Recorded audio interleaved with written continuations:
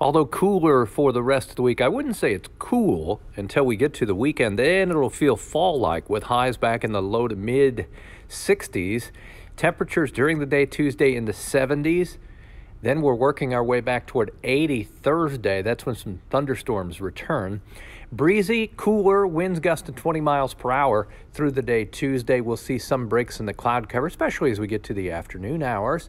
Temperatures around the region, again, typically would be in the upper 60s this time of year. Even when we've cooled down, we're still above average.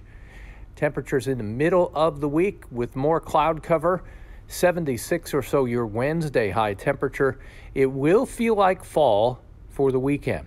Temperatures in the 60s for highs, struggling to get to 65 for the high. A lot different than last weekend when we were in the 80s.